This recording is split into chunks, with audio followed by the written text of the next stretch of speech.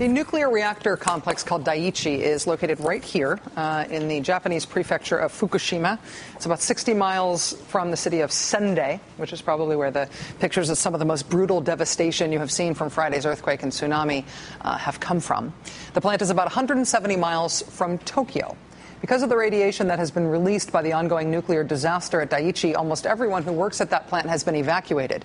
They're down to a skeleton crew of 50 very brave people who are taking great personal risks and who, frankly, the world is really counting on right now. An area of 20 kilometers, about 12 miles around Daiichi, has been evacuated. People have been ordered to leave. Anybody between 20 and 30 kilometers, which is 12 to 19 miles of the plant, is being advised to make their homes as airtight as possible and to stay indoors. Authorities as far away as the great population center that is Tokyo have reported radiation levels that they describe as being as high as 20 times above normal for the city. That, of course, sounds terrible, and it certainly is not good, but it does not necessarily mean that that is a level that's going to get anybody sick. With radiation, it's the amount of radiation you're exposed to, and it's how thoroughly you are exposed to it, and it's how long you are exposed to it. I mean, you wouldn't want to go around being constantly chest x-rayed every day of your life, but the fear of radiation exposure from one chest x-ray is not going to stop you from getting one if your doctor says you need it. It is worth understanding what is worth worrying about and what is not worth worrying about. And for people in Japan, it is worth doing what they can to prevent unnecessary significant exposure. For example, out of a desire to limit people's exposure to radiation in Japan, there were warnings today that accompanied the latest forecasts there for rain or snow in parts of that country. On Japanese television, people who live near the Fukushima reactors were warned to keep their bodies covered up, to not let rain or snow touch their skin. There are really three things to consider about the way that radiation is moving around Japan. One is, of course, just how much of it there is. There is just concern for the sheer amount of radiation that's going to end up in the atmosphere. That's why everybody is still focused on what is still happening at Daiichi. The second concern is which way the wind is going to blow the radiation. Literally, how is the weather going to deliver the radiation around Japan or off of its coast? The third concern now is not just about the shutdown nuclear reactors at Daiichi, but also having those spent fuel rods emitting radiation that in some cases may be spread by fire. Is that radiation source from these spent fuel rods a quantitatively or qualitatively new concern today? Is that potentially a worse radiation source in terms of human exposure than what we have already been worried about for the past few days? Joining us now is Arnie Gundersen. He's a former executive from the nuclear energy industry turned safety watchdog. He worked on cleanup after the 3 Mile Island disaster in the 1980s and on the class action lawsuit resulting from that disaster in the 1990s. Mr. Gundersen, thank you very much for joining us tonight. I appreciate your time. Hi, thank you for having me. Are these latest leaks associated with this number 4 reactor potentially more dangerous than the leaks from the other 3 shutdown reactors? Are the radioactive particles released from a damaged spent fuel rod worse than what's released from damaged fuel rods in a reactor that's just been shut down? The damage from the fuel rods has long-lived isotopes. You know, that fuel's been sitting around for a long time, and the short-lived isotopes, like iodine, are no longer there. So what is there is cesium and strontium and plutonium and other long-lived isotopes. What's happening in close to that reactor is probably really powerful gamma rays. That's like an X-ray.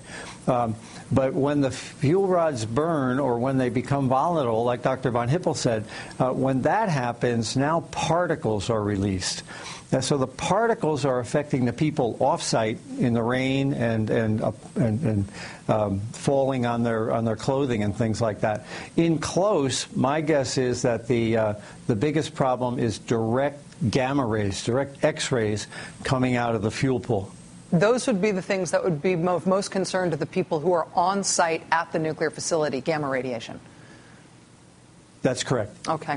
Let me just ask you to restate what you just said about radioactive particles. In terms of how radiation travels, where the weather takes it, what can you explain about the concerns here? Is it about breathing it in? Is it about the cloud traveling to other places and being brought down by the rain, for example? How does that work? Yeah, you know, if you're downstream from a smoker directly, you're going to be right in and smell it a lot. But if you're 10 feet to either side, you may just smell it a little. And I think that's what's happening now. We're seeing wide variations in instrument readings. I don't think it's because the amount of radiation is pulsing. I think the same amount of radiation is coming out, but more likely the wind is pushing the plume to the left or pushing the plume to the right. It's very difficult to determine now, because remember, these things have exploded. Whatever radiation detectors were in these reactors are obliterated. So now experts are stuck chasing this radiation around the country. And, you know, the aircraft carrier Reagan incidentally drove through a plume out 100 miles at sea. They didn't know that was there. And so the problem becomes, where did that plume go and where is it going next? It looks like one bumped into Tokyo for a few hours, but now has moved on. And the question is, where should they put the radiation detectors to give them the best idea about the magnitude of this problem? If we could get better at tracking it, and that may happen over time, that may happen as more resources are devoted to that. Energy Secretary Stephen Chu talked a little bit about that today in Congress. If we could get better at figuring out where these plumes were and where they were going, what could we do about it? Or is it just a matter of offering us warning and telling people to get out of the way if they need to? Well, it would definitely affect radiation evacuation planning. If there's one good thing that's happened in this event, most of the wind has been offshore. So a combination of knowing where the plume is and knowing which way the wind is going to come from would tell you whether, perhaps the north side of the site should be evacuated or the south side. It would help dramatically in evacuation planning to know better what's coming out of the plant and where those plumes are going. In terms of your overall experience in the nuclear industry and your experience with the recovery from 3 Mile Island, the class action lawsuit thereafter, do you feel like the nuclear energy industry as a whole was prepared to deal with an incident of this magnitude, or is this beyond the realm of anything that was ever imagined in worst-case scenarios for nuclear energy planning? No, it's not beyond the realm of what's ever been imagined. But no, I don't think they're handling it as well as they could. There's a lot of similarities here to 3 Mile Island. Underestimating the magnitude of the incident on the first day, for instance. That's a dead ringer for what happened at 3 Mile Island.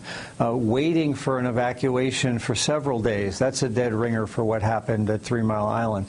The difference is that Governor Thornburgh at 3 Mile Island did tell pregnant women and young children to evacuate.